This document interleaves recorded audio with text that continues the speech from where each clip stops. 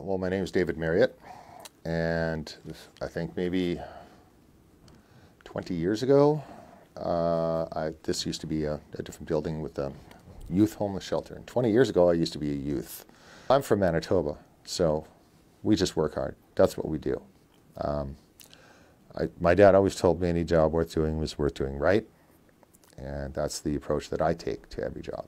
Started out just, helping move stuff, or maybe helping build some furniture for a nice lady in Oak Bay. She inherited a huge house, had to be 6,500 square feet, and emptied out all the furniture and then bought IKEA for everything. So I spent a month building IKEA furniture, and which gave me nightmares actually, but I got over it. I'm okay now, right? But IKEA furniture over that long of a period of time is very challenging. And if I'm going to somebody's home, you realize you're invited into their home and you act accordingly.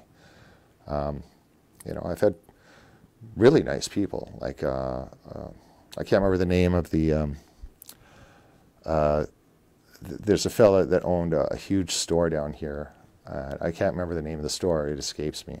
But it was a huge pawn shop and hardware and all that, everything under one roof. And he would call me out he had a pile of wood in his backyard of old rotting boards, and he wanted to make firewood. Well, before we did that, I had to build him a fire hut. And to do that, we had to go to the hardware store. So it became, again, what was supposed to be one day's work, because he wanted all these other things done. As soon as he saw that I could build the hut, I ended up there for weeks, right? And he still calls me up from time to time. This can be a cold city sometimes.